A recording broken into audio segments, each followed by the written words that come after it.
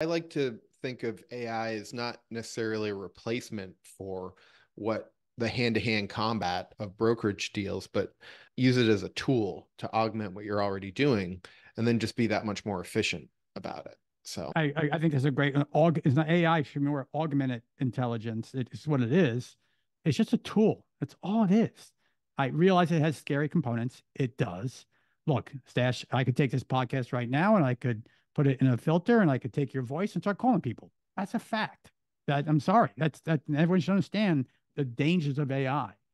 But the as long as we harness it and try to use it for good, yeah.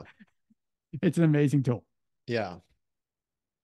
Yeah, for sure. It is an amazing tool. And I think as long as it can be, I think that people generally want to do good.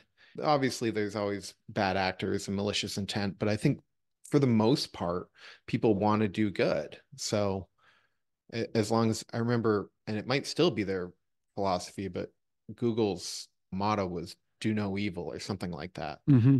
And that's a good tech companies, especially the big ones with a lot of power and all that, can operate under that same MO.